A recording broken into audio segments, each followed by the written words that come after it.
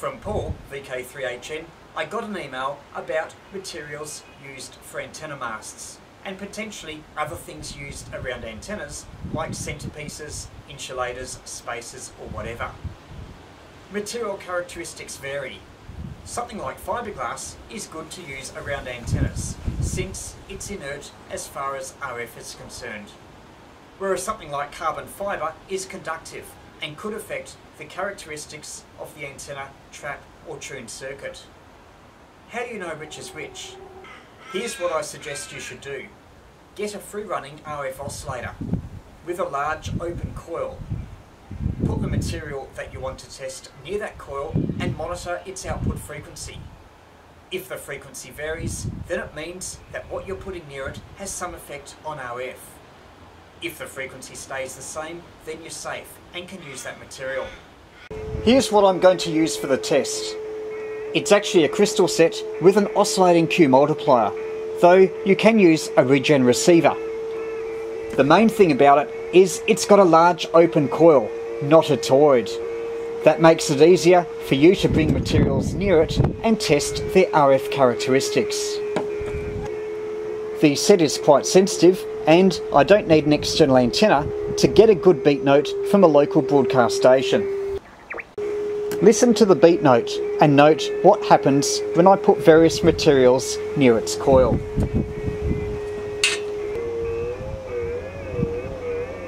There's some effect, but you can actually touch the coil and it's very little, except at this end where it's a bit more. Here's a bit of aluminium.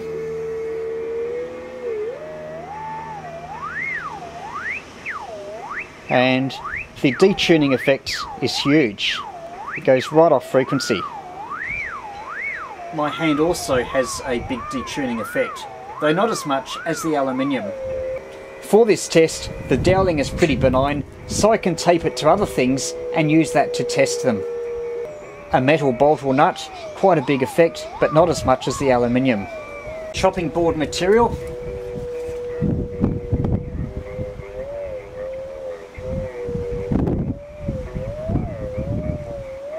The end of a 9-metre skrid pole. This particular one came from Haverford. I've left a bit of wire on the end because I use that to support antennas or whatever.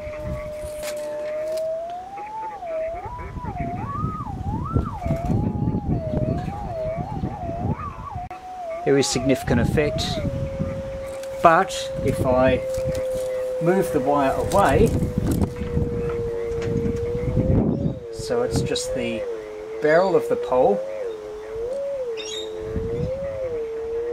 there's a small effect, probably about comparable to the doweling, but it's pretty good. Whereas the aluminium, which we'll try again, massive effect. Here's another skrid pole, this time about 5.5 metres. This is the one which I use for my pedestrian mobile. Admittedly, it's only a very thin section touching the coil. Pretty much no effect. A little bit thicker, a bit more effect.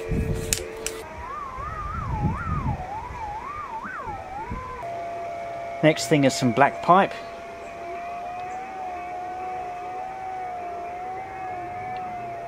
Some effect, nowhere near as much as metal.